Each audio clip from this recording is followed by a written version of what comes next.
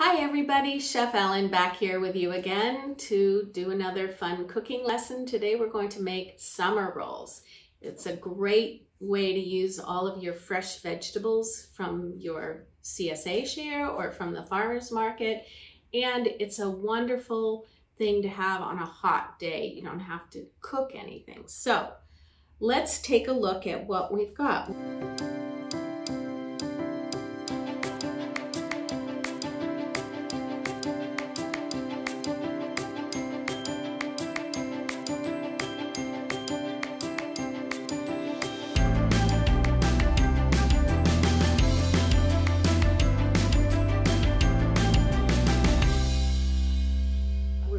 Some wonderful shrimp. We're going to use these cool rice paper wrappers, and we're going to look at some of our fabulous vegetables. I've taken a selection from what's available right now. So we have a komatsuno leaves, which is a Japanese green, some arugula. We might even use some fennel fronds. We've got red cabbage and scallions and fennel, cucumber, carrots, summer squash, kohlrabi, my favorite, some mint leaves, some Thai basil, some regular basil, and we're going to use these fun mung bean cellophane noodles. So let's get started and we'll assemble our first summer roll. We have this lovely rice wrapper. This is probably the trickiest part of this job, is softening this wrapper and dealing with it. So you can see it's still quite flexible and stiff, but in a moment it's basically going to melt. One thing I've discovered is that if you moisten your hands to work with it, it's much easier. So we're going to assemble whatever we want in our wrapper and think about what it's going to look like when you put it together. I'm going to use some shrimp. I just simply boiled these and I cut them in half lengthwise. So I'm putting the nice side out. I'm just going to take 3 of them and line them up. If you're a vegetarian, you're not going to use shrimp, but you could also substitute some chicken for this. If you have any leftover chicken, you don't have to make anything special. I think one of the things that's really important when you're cooking is to realize that you may not have to go out and buy all sorts of special ingredients because you probably have most of what you need. So use what you have, especially if you have a share, a CSA share, or you go to the farmer's market. I'm just going to put on various amounts of these things just randomly. I'm mixing the textures and the flavors. Some of these are crunchy, some of them are soft. And I'm going to put some of these really cool noodles over this. You could also use rice noodles. These are bean thread noodles, but that's what I had today, so I'm using them. I'm just going to assemble a few things. So I've got cucumbers, and I'm going to put some mint. So when you roll it up, all of these things are going to be showing.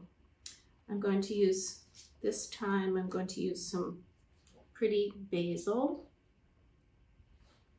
and I think I'll end with this beautiful purple cabbage. Okay, so it's pretty random and just have fun with it. So I'm going to wet my fingers so I can deal with this. You can see this wrapper, which is being a little stubborn. It's a little tricky to work with, but you can see how flexible it is. I'm just going to stretch it over what I've got here. Wet my fingers.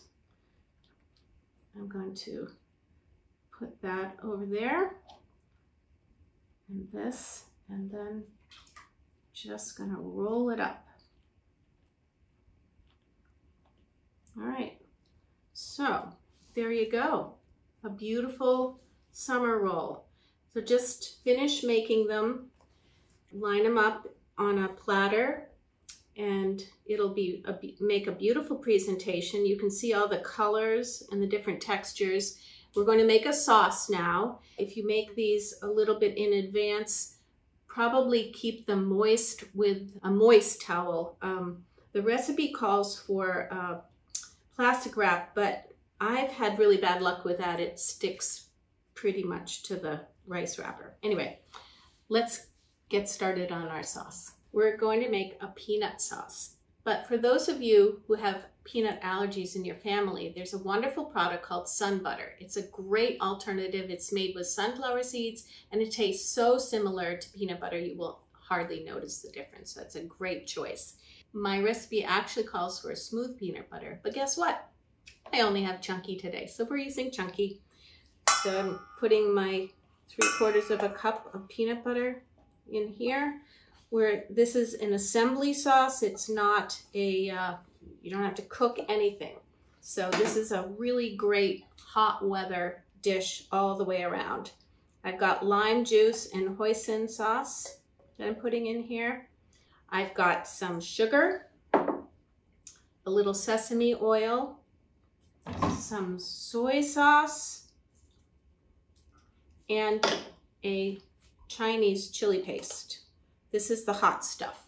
So if you don't want it too hot, then put a little less in, or don't use it at all. But it does add a lot. I'm going to put in a clove of garlic that I'm squishing up with my handy dandy garlic squisher. And that's it, guys. We're just gonna blend that all together in our, oops. There's a little water that we want to put in.